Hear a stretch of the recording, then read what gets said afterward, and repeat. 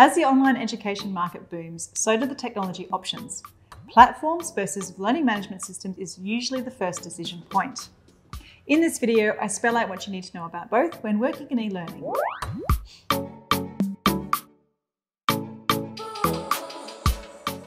Hi, Bianca Raby here, long-time educational nerd and in some circles called the digital queen.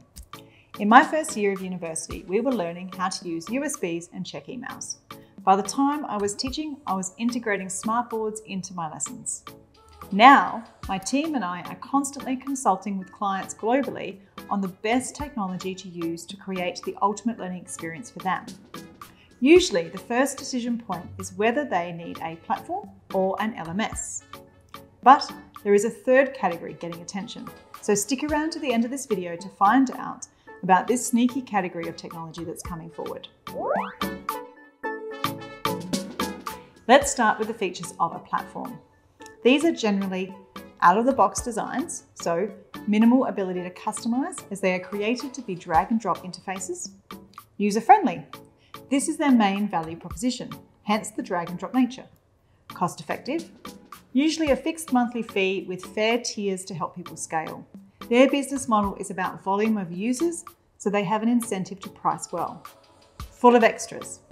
Their market is generally solopreneurs, smaller organizations, coaches, consultants, etc. So they are full of additional tech functions like websites, sales pages, email services, etc. Some of my favorite platforms are Teachable, Thinkific, Podia, and Kajabi.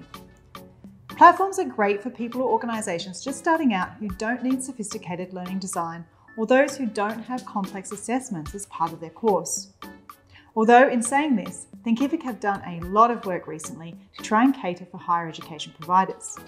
They are seeing where they can improve and open up a whole new market for themselves. Now to learning management systems, or as we educators say, LMSs. These are generally built for scale. Obviously, they want a good market share, but they are more about their clients scaling. These are the systems behind big educational institutions. Hugely customizable, so they allow for lots of custom code elements and changes to just about anything. They provide the base and it's up to the user to make it work for their learners. More secure. With localized servers and robust data management, they are generally more secure. Assessment friendly. They are built with higher education in mind, so their assessment functionality is exceptional. The leading LMSs in the market are Canvas, Moodle, and Blackboard. At OPEDA, our favourite is Canvas, as we love to customise everything when we get a chance. So as I mentioned at the start of the video, there is an emerging category of edtech that we need to watch. These are the learning experience platforms, the LXPs. These are what you get when an LMS and Netflix have a baby. They are formally defined as an AI-driven peer learning experience platform delivered using software as a service, SaaS. The key here is peer-driven. They are LMSs with a layer of excellent UX and a focus on collaboration and autonomous learning. Having only built in one of the LXPs, I don't really have a favourite.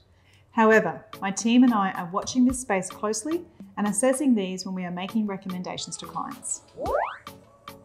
So what are your favourite platforms, LMSs or LXPs? I'd love to hear what people are using in the market, so drop your comments below.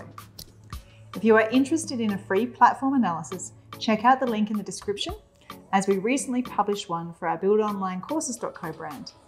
If you've enjoyed this video, please be sure to click like, subscribe to this channel, and hit the bell to be notified of new videos weekly.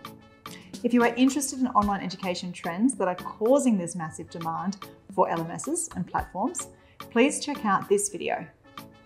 Thanks for watching, and until next time, stay awesome.